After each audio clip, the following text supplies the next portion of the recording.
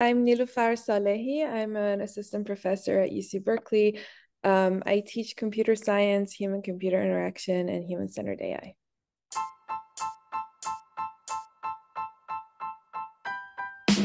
My guest today is Niloufar Salehi. Niloufar is an assistant professor in the School of Information at University of California, Berkeley. She studies human-computer interaction with her research spanning education to healthcare to restorative justice. Her research interests are social computing, human-centered AI, and more broadly, human-computer interaction, or HCI. Her work has been published and received awards in premier venues and has been covered in VentureBeat, Wired, and The Guardian.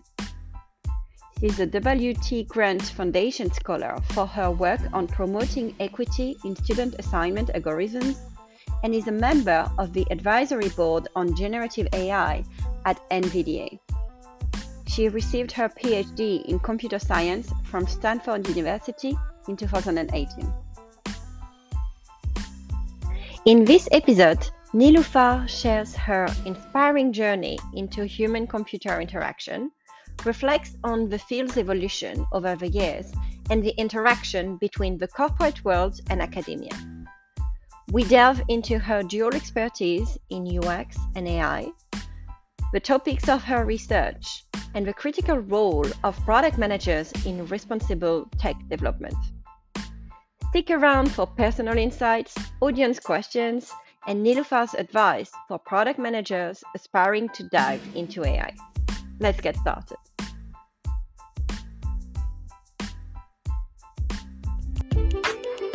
Welcome to Product Perspectives, the podcast for product people that gives a voice to their stakeholders, hosted by Magali Pellissier. Each weekly episode shows you the other side of the product with interviews of the people who contribute to making products a success. They are engineers, writers, marketers, support analysts, UX designers, or even salespeople. Not only will they get the credit they deserve, but they will share their perspectives on what makes a good product and product manager. Stakeholder management is a key skill for product managers, so just as you're obsessed with listening to your customers, let's hear from your stakeholders.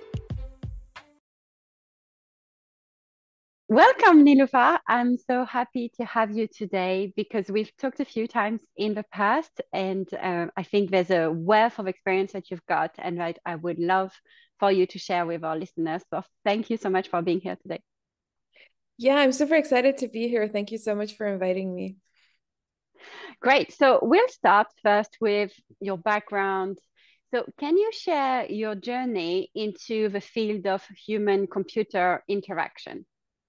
Yes, happy to. So I started off being very much into programming and computer science. I got my bachelor's in computer science, and while I was doing that, I loved the sort of problem-solving aspect of programming. I was really into puzzles, but I also felt a need for a connection between that and human beings and what people do, because I was also fascinated by that world. So I started off talking to different people who were doing research. I got interested in neuroscience research and modeling the brain. That was sort of my intro into bringing together humans and computers.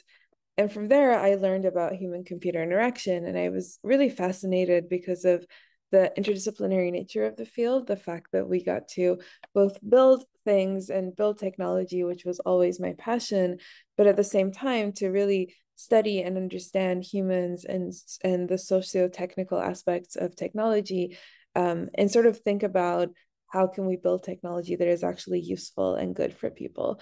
And the field really brought those two passions together in a way that made me really excited. So that's the area that I got my PhD in.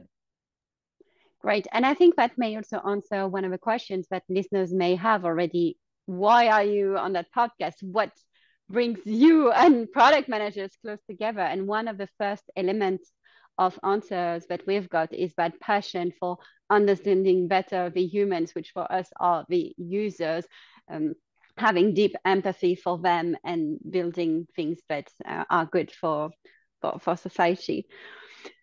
So now you are an experienced professional. When you finished your PhD in human-computer interaction, that was back in 2018. Do you think that things have changed in this field since? And if so, what? Yes, very much.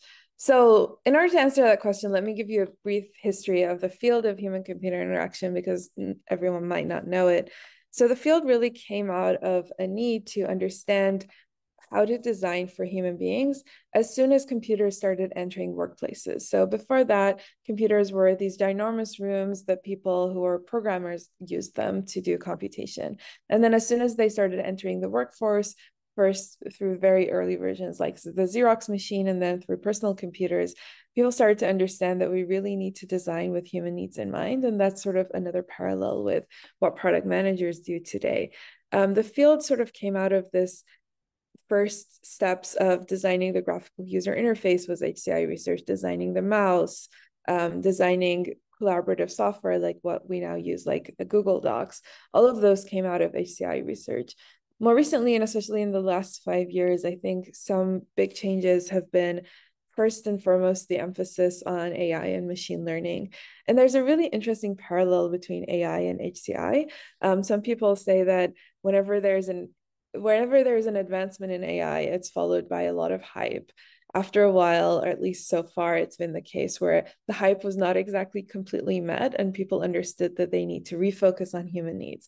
So every time there's an AI winter, there's sort of a boom in HCI research or UX or trying to better understand people and their needs. Because of the really big advancements in AI now, there's been increased emphasis and sort of a subfield emerging of human-centered AI, which is one of the areas that I do research in and teach. The second big change is similar advancements in other kinds of technologies like AR, VR, wearables, things that for the longest time were sort of early HCI prototypes, like how do we project an interface onto someone's body or the space or those kinds of things. We now have the technology that is getting much, much better. And so that's another big change. And the third thing, which I think is also a reflection of the social and the political things going on in the world, is an increased emphasis on ethical design, bias mitigation, sustainability, privacy, data security, those kinds of areas, which are very important.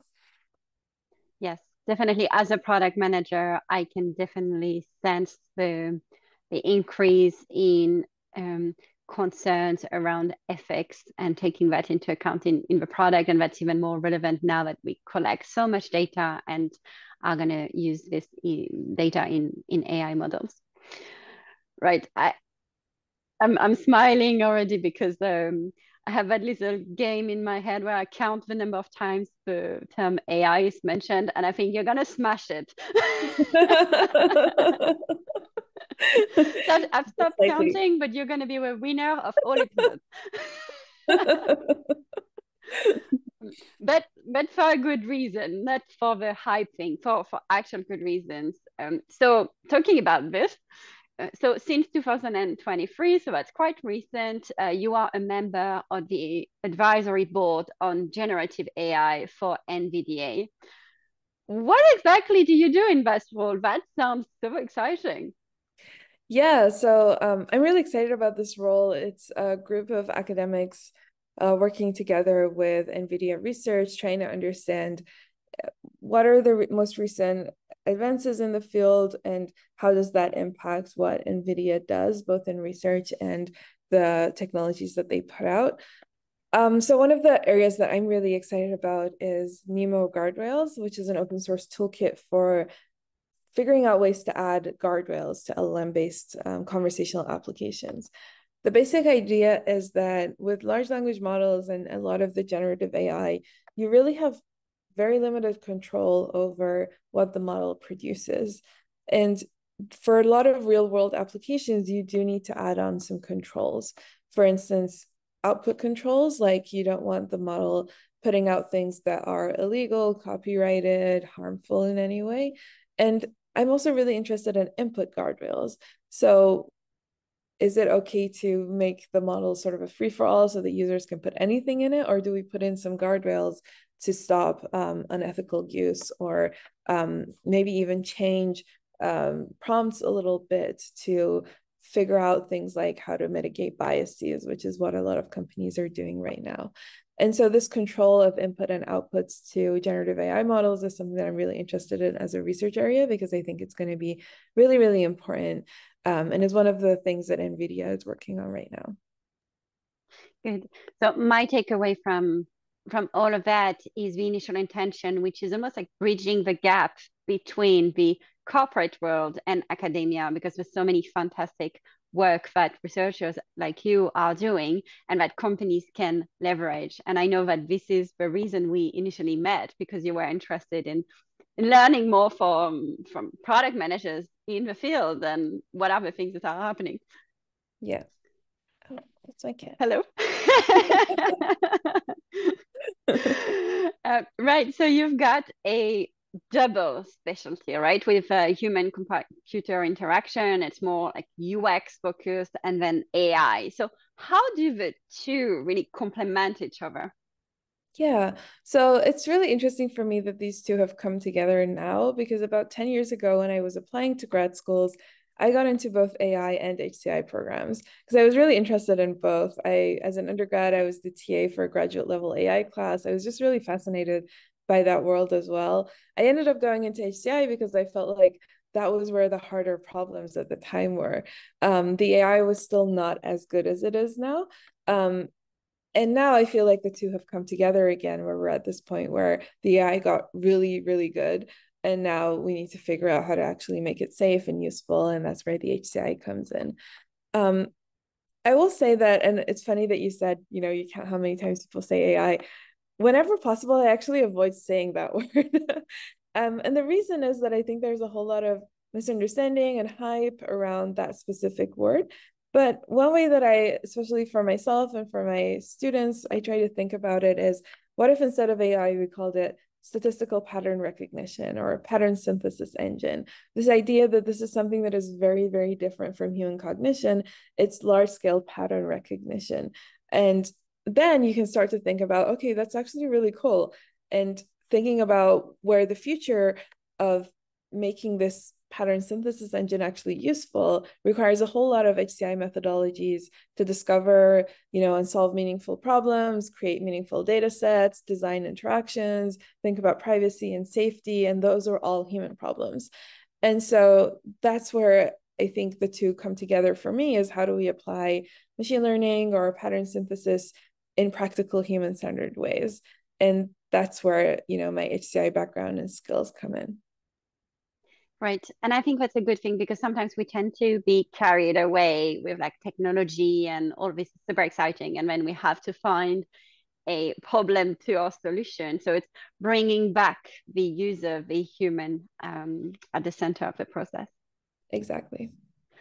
So you've already given some small examples of research, but what are the key areas of focus of your research at the moment? Is there a particular project that you can discuss with us? Yeah, definitely. So let's see, sorry.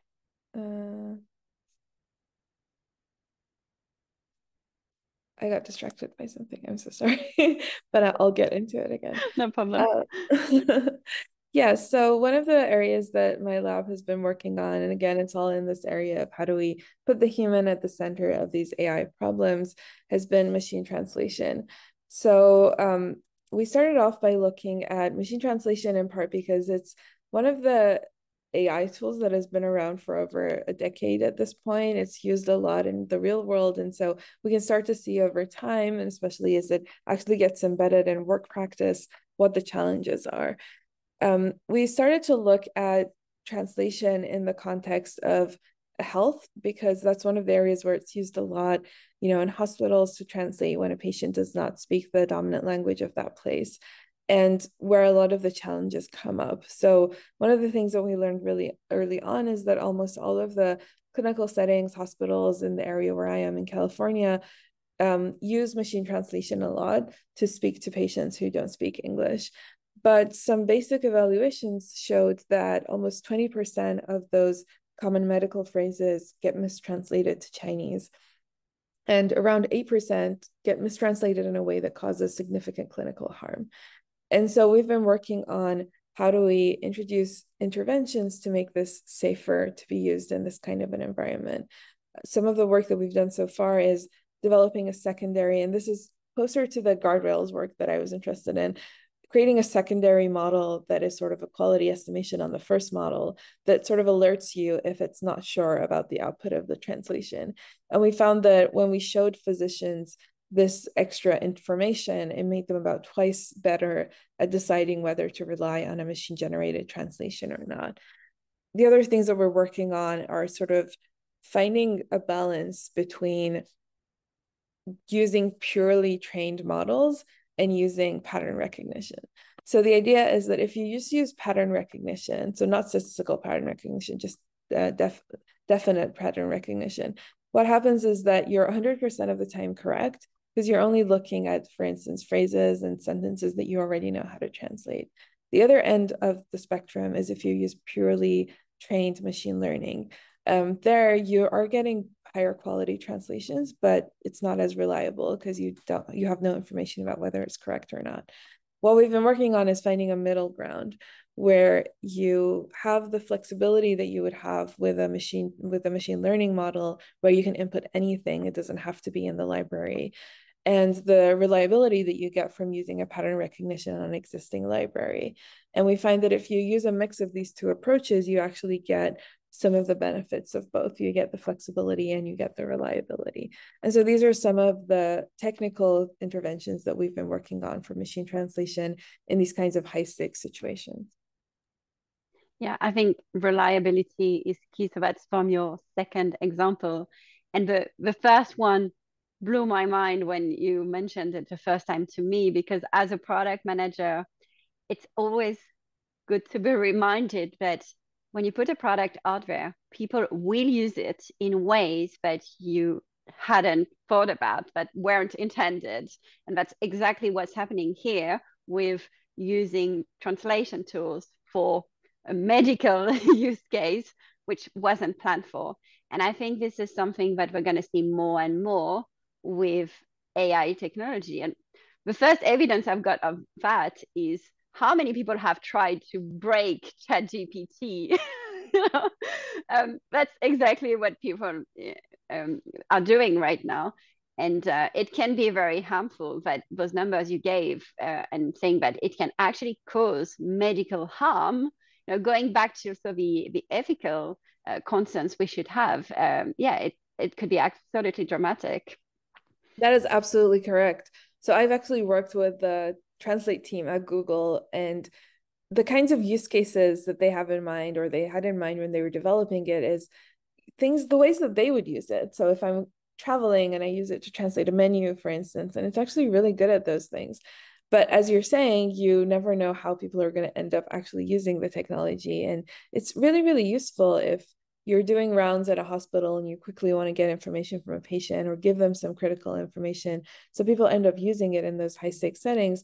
And some of the times, and this is actually a pattern that happens a lot with machine learning, is that because it's statistical, it's unpredictable. And we humans don't really understand that. So we're used to seeing, a car working well in Los Angeles will probably work just as well in San Francisco. And that's how we're used to thinking about things, because we're not used to using statistical models that much. But when we talk to physicians, actually, one of the things that they said is that a lot of the times it's the patients who bring out Google Translate because they've been using it to order food or get directions or other kinds of things, and it's been working really well for them, so they expect it to work well here as well, whereas medical language is very, very different from day-to-day language. And that's where one of the issues is that we're not really good at extrapolating from some examples that work well into what other domains may or may not work well, in part because we don't have any idea about what the training data was. So it's not really our fault, but it is a challenge that product managers have to be really careful about. Yeah, I like the reference to personas as well, because you'd think that the physicians use this to translate to patients, but it's actually the patients themselves who are saying, hey, can we use the translation tool? And that may be I think sometimes we call them indirect personas or like shadow personas. People like this who, we didn't consider they weren't the ones supposed to be using the product, and they bring it. So very interesting.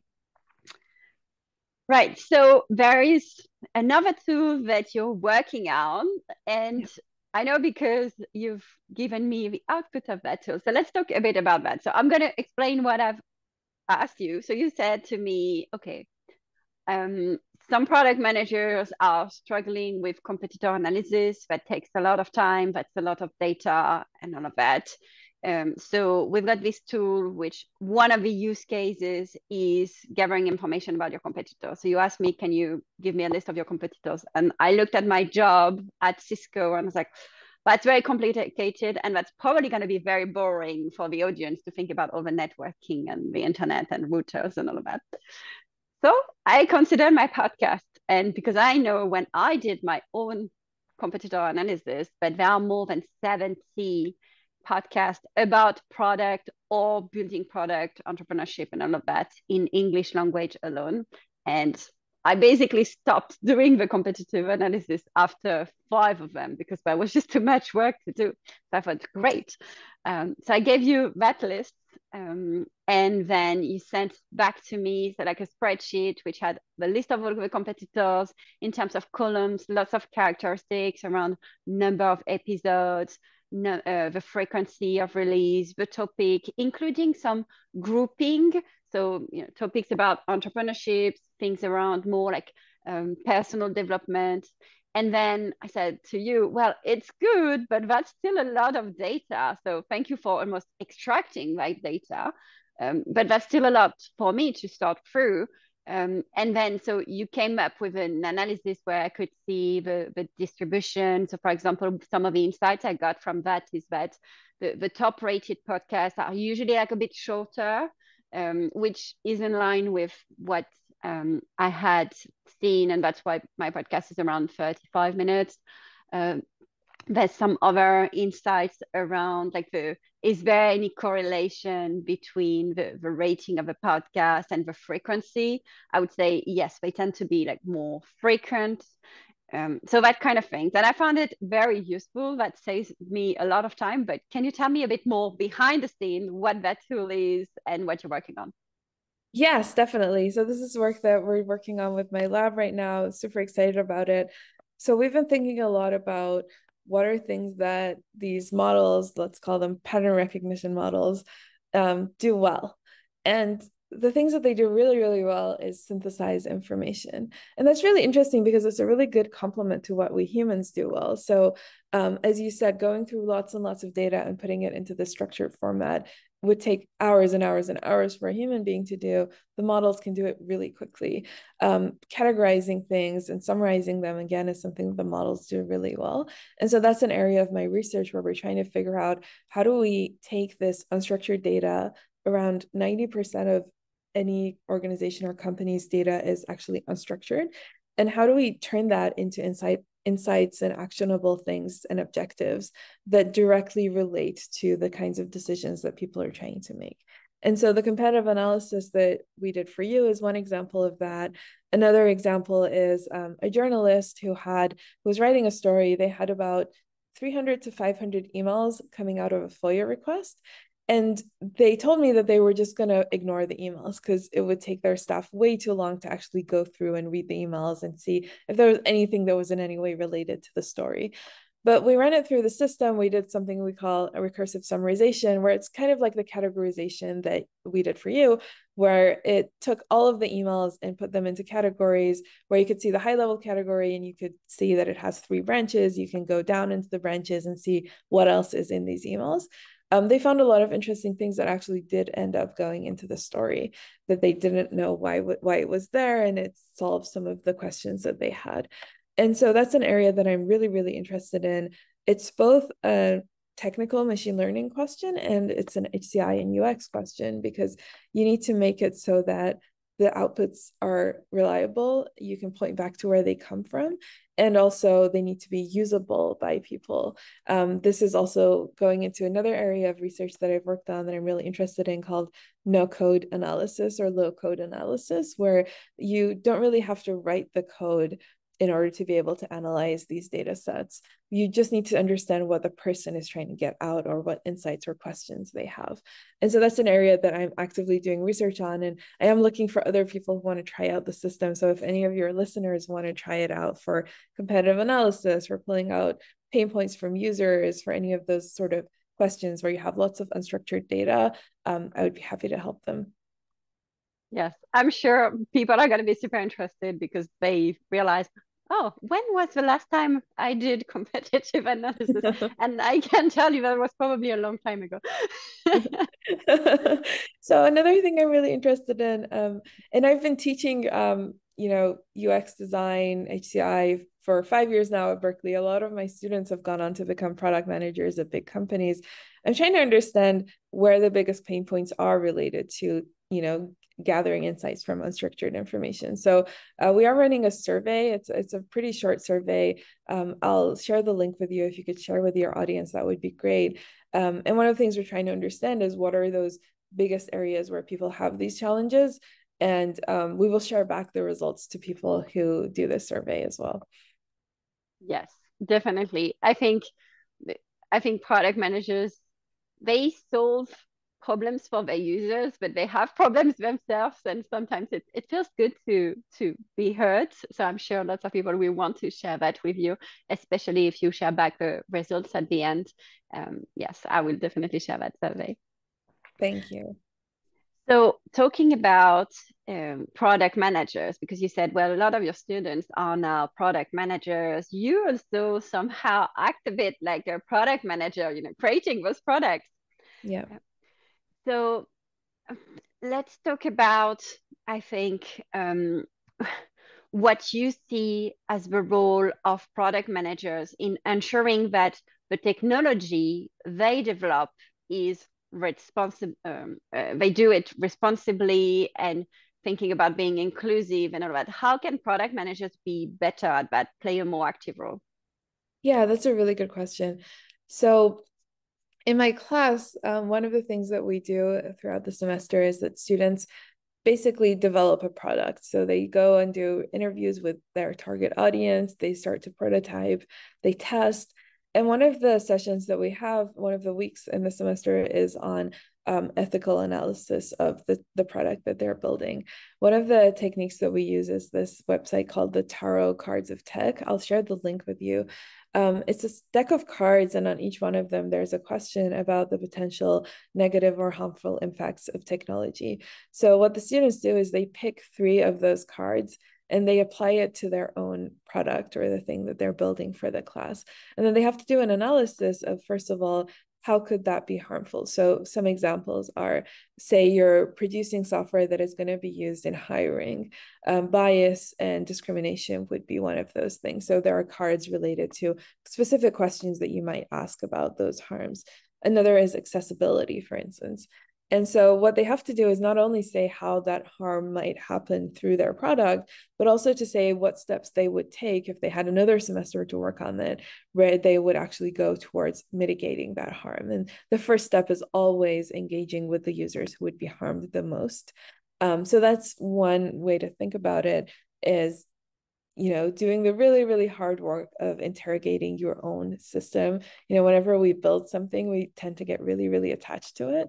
But doing this interrogation, sometimes external tools or sort of cognitive scaffolds like the tarot cards of tech can help us ask the really hard questions. And then the next step is, how do we engage with the people who would be harmed by this, and how do we mitigate that harm? How do we, if the harm has already happened, how do we work towards repairing the harm? I think specifically with newer technologies, there's also a lot that we don't know yet about how they might harm people. One example of this is location tracking. I remember I was speaking to someone who worked at Google, who I was talking about this harm of, people who are victims of domestic violence and being tracked through location tracking. And he was saying, well, when we were developing the technology, we had no idea that this was going to happen. How are we supposed to know? And I thought, well, for one thing, he's right. But for another, if you spoke to anyone who was a victim of domestic violence and you told them that such a technology was being produced, they could tell you immediately how it would harm them. And so I think that's a place where we really, really have to understand that certain users have expertise that we do not have, or like you're saying, secondary users, even maybe people who aren't directly our customers, have expertise that we do not have, and engaging them earlier can lead to mitigating a lot of those harms. Yes. And I think it comes to also having a diverse team, right? Because it may be, I don't know the stats, but I know that the number of victims of domestic abuse is actually quite high. So there's a likelihood you could have somebody, like they said, that's not a protected characteristic. You wouldn't know about the person. We don't also collect that data, when you work in a company, but having a diverse team could help. Exactly. Yeah, spot those things. There is something else in that tarot game that you said. I like the fact that it is somehow gamified a bit, because sometimes as a product manager, we are super busy and somebody brings, oh, have you thought about accessibility? Have you thought about diversity? And all of that. And you're like, oh, another thing to think about. So the gamification side of it, it just brings it, in a nicer way, in a more engaging way, that you actually want to spend time thinking about this. And I think it would be a very good thing to do, not just as PMs, but also with UX designers, of course, with developers, thinking about maybe bringing marketing to some of those conversations, because that impacts the way they position the product. So yeah, I like that. I will definitely share the link as well. Yes, so I shared the link with you. I think you're completely right. It's the gamification, it's that it's tangible, it has nice pictures on it, and it's something that you could bring exactly all of the team together and spend an afternoon on, and really dive deep into questions that, you're right, on a regular basis where you're dealing with a million other things, it's hard to, have the headspace for. But if you intentionally set aside time and bring the team together around an activity like the Tarot Cards of Tech, that can be really useful. Great. So one other thing that product managers have to think about is how they can prepare to be ready for the future. So what are the trends that you see for the future in the human computer interaction and AI space that could impact product development? Yeah, that's a really good question. So I think we're sort of moving past the initial bump of hype that came from ChatGPT, and we're starting to get closer to, okay, how do people actually get value out of these things? And I think a lot of that comes from what some people call human AI collaboration, or some people don't like that word because it sort of makes the human and the AI look like they're at the same level. The AI is really a tool. So thinking about how do people use this well in their workflow, I think that's a future trend that we're going forward towards. Even yesterday, Sam Altman said something like, oh, we're going to have, more specialized models for specialized things that people need to do.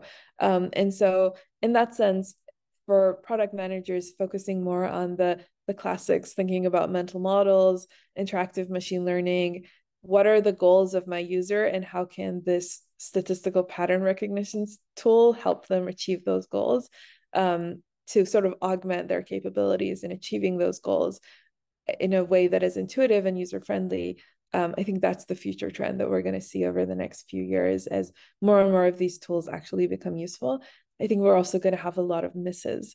So already we're seeing there's this really good podcast / newsletter that I like called AI Snake Oil, where they talk about things that people pretend as if AI can do that it can never do.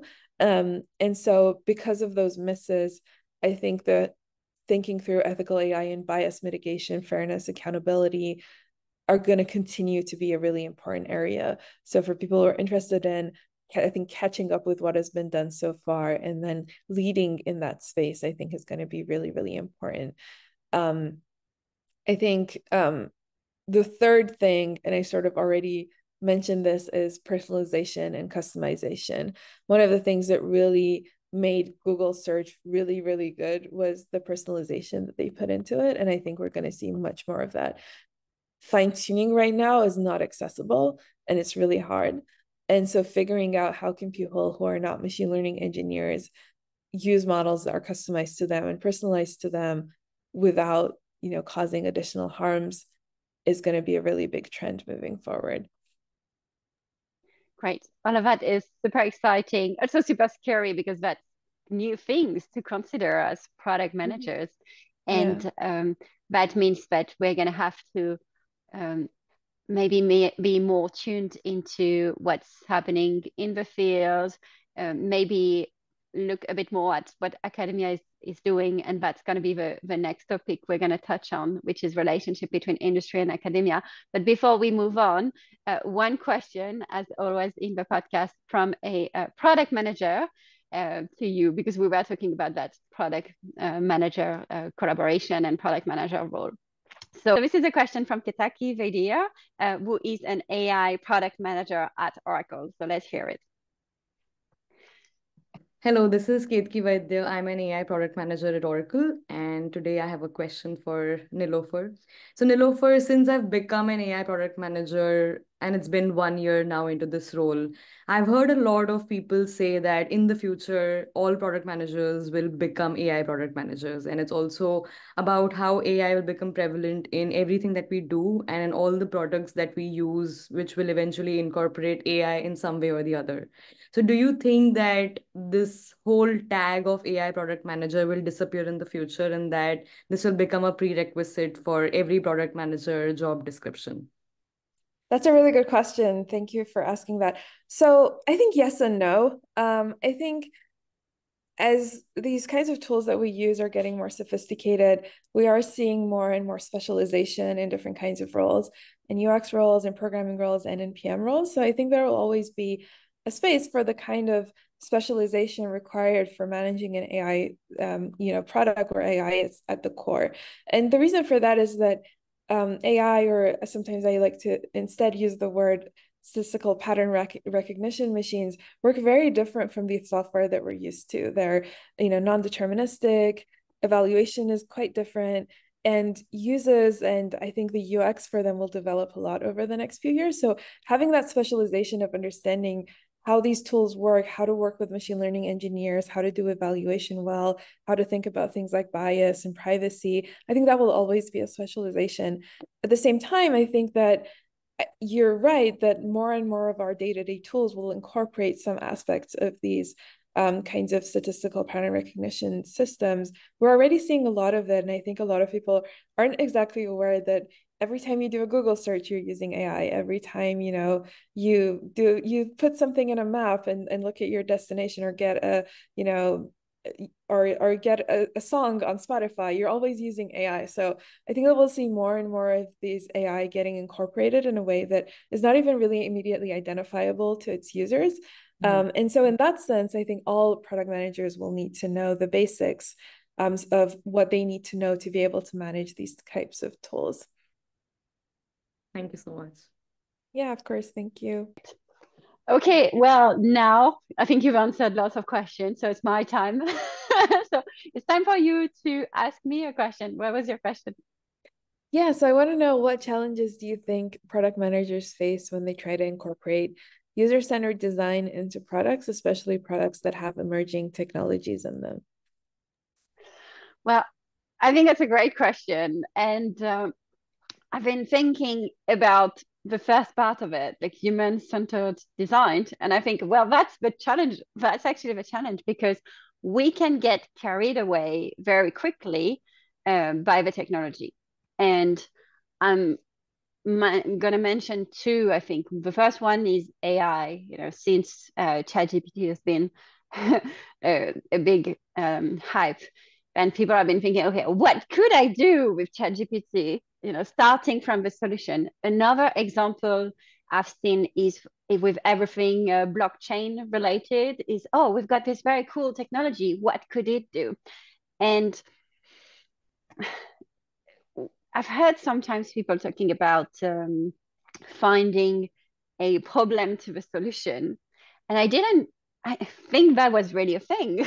I thought, okay, yeah, people not doing proper product management. I think there's a lot of that. And I'm going to include myself sometimes, because depending on the company you work with, sometimes you can't do the actual modern product management.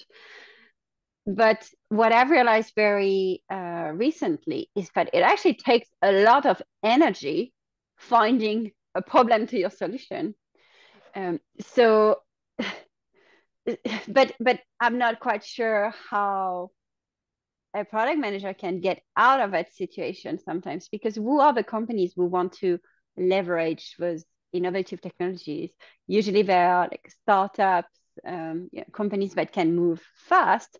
And in that case, sometimes you have very strong founders who have very strong ideas about where they want to take the business. So how do you, as a product manager, help flip the everything around so that we focus on the user and we focus on the actual problem? And I think that becomes a human problem, i.e., what are the skills that I need as a human to influence people and to get to where I need to go? And that's why when I think about how do we make the product management role future proof, I see two angles. One is curiosity for the technology and always be looking out at what's coming, even like how the markets are evolving. But second, I strongly emphasize on the human side. So all those soft skills around building empathy, really active listening, that make us human. Because this is where I think, even though we see signs of creativity, some kind of creativity in AI, right? Even though it's it's inspired from what it has learned, I think these are the human skills that are going to make a difference in the future if we want to be valuable professionals and work with AI, not necessarily as equal, because I know you raised that as a potential concern, but leverage it as a tool. Yeah, that's a really interesting answer. Thank you. Great. My turn to be back in the question seat. So we touched a bit on that before, but I want to dig a bit deeper into the relationship between academia and the industry. So apart from that experience at NVIDIA, what are the ways that academia and the tech industry can collaborate more effectively together to create products? Yeah, so I think one of the major ways that academia and industry already collaborate is that our students end up in industry roles. And so there's that one-way flow of information. I think the harder thing is perhaps the opposite of that, getting, really understanding what the challenges are in industry in academia. And that's a little bit harder because there's sort of in academia, you can get sort of lost in your own problems because you sort of have the opportunity to decide what problems you want to work on. And so I think it's really important to make sure that you have the opposite as well. One way that I've worked not only with industry, but just with organizations outside of academia is through longer term collaborations or partnerships. So I've had multi-year partnerships with San Francisco Unified School District, where we're trying to help them figure out how to redesign their student assignment algorithm to better meet the needs of the families in San Francisco. Another is with UCSF, the hospital, which was one of our major partners in looking into machine translation used in healthcare. And so I think that from the academic side, it's really important to have these longer term, or NVIDIA is another example, these longer term partnerships that really allow you, like you were saying, to build that empathy, understanding, build that trust in order to be able to better understand what the problems are and what are the tools of academia that can be useful in solving those problems, not just for that organizations, but more broadly. Yeah, I think it's a very good point around partnerships. I remember when I came out of university and then I got my first job based on the skills I was supposed to have acquired at uni. I realized that there is a huge gap.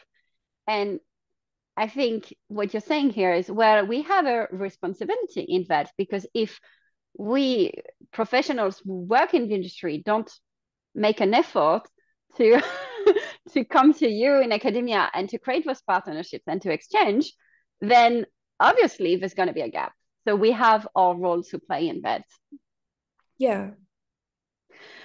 So is there something that you can share, like some kind of personal insight, like the most surprising or the most unexpected lesson that you've learned in your career about anything, about, for example, the intersection of technology and society, or anything you want to share? Yeah, I think this is gonna go back really to this, what has become sort of the theme of this whole conversation. There's this quote from one of my colleagues, Jeff Bigham, who's a professor at CMU, and he says that the two hardest problem in computer science are, one, people, and two, convincing computer scientists that the hardest problem in computer science is people. And I think that's one thing, that's sort of a lesson that I keep going back to in my career is, you know, like you said, sort of not getting carried away by the technology at the same time as I am fascinated by technology. I've always been, I love programming, I love computers, I love solving problems with them. But, in order for those problems to actually be useful and impactful, I think the hardest problem is really understanding people. I agree. I agree. This is why I kind of look forward to a world with just AI and just robots. We'd get rid of the people problem.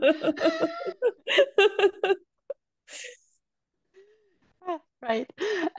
Good. So there's a question that a lot of PMs are pondering in their head is, now that they see that in the job market, there are, by my own estimation, 50% of jobs mention AI now. And they're thinking, well, how do I move to AI? Because maybe they're past university already, they're already a professional, or maybe they want to become a product manager, but they didn't study data science or anything like this. So what's your final piece of advice for product managers who want to move to AI? Yeah. So I've spoken to a lot of product managers who share a lot of anxiety around, oh, my company expects me to manage this AI product and I know nothing about AI. What am I supposed to do?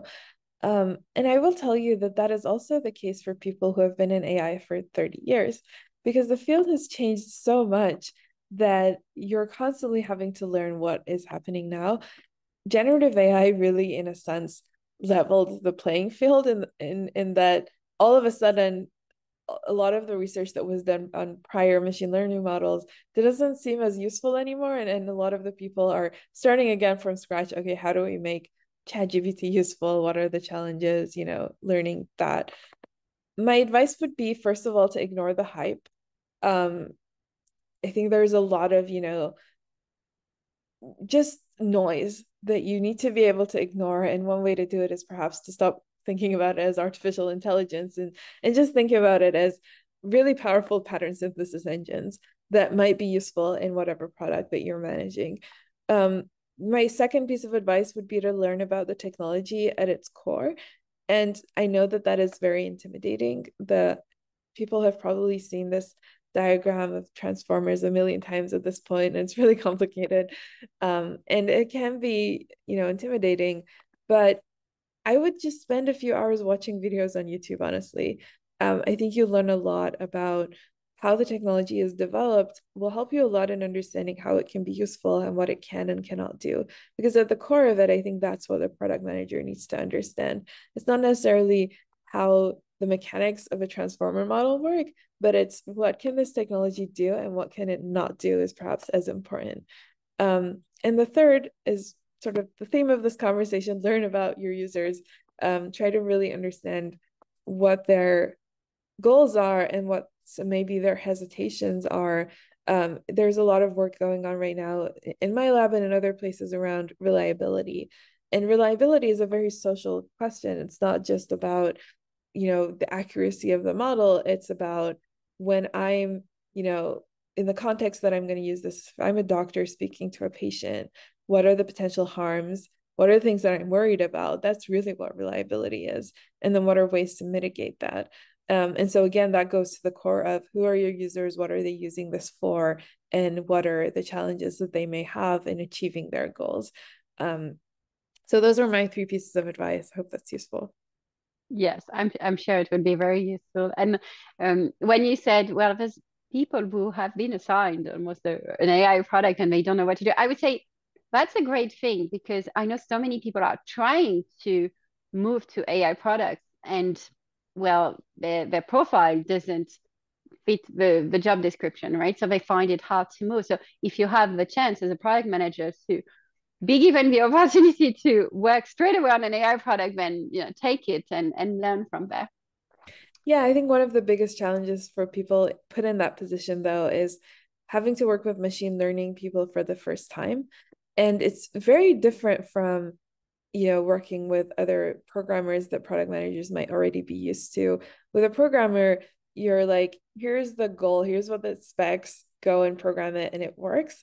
With machine learning engineers, it's always statistical. It's like, go build this model, and then you don't really know if it works because you also have to come up with an evaluation benchmark for it. And then it'll always work in some cases and not in other cases. And so there needs to be a lot of understanding about how to work with statistical models that work sometimes and not others. And again, that keeps going back to what is the user story? Where is this going to be used? What are likely scenarios? Are my benchmarks actually close to the likely scenarios or not? Great. Well, thank you very much for those pieces of advice. And you know what? I've taken a big break between season 1 and season 2 of the podcast. And what I realized starting season 2 is I forgot to ask my fire questions, but I remembered, and unfortunately, you're the first one I remember it with. Okay. So, improv fire question. Okay. Okay. So I'm going to propose like 2 options, and you pick one of them. If you want to elaborate, you can. Okay? Okay. Good. AI or human-computer interaction? Human-computer interaction. Academia or corporate? Academia. San Francisco or Berkeley? Berkeley. Oh, no, I thought you wanted to move to San Francisco. Yeah, I want to change my answer there. I do want to change my answer. San Francisco. Right, it's okay. It doesn't have to be binary. It can be a probabilistic answer as well. No, yeah. I think I said Berkeley because I'm in Berkeley right now. But yes, San Francisco. In person or remote? In person. ChatGPT or Google Bard? ChatGPT. And finally, book or podcast?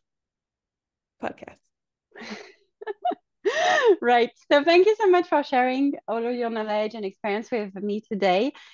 You have talked about your survey, you've talked about your research. If people want to carry on the conversation with you, how can they contact you? Yeah, I would love to hear from people. They can contact me on LinkedIn. I'll share my profile with you, and also on email. My email is nsalehi@berkeley.edu, and I'll share that with you as well.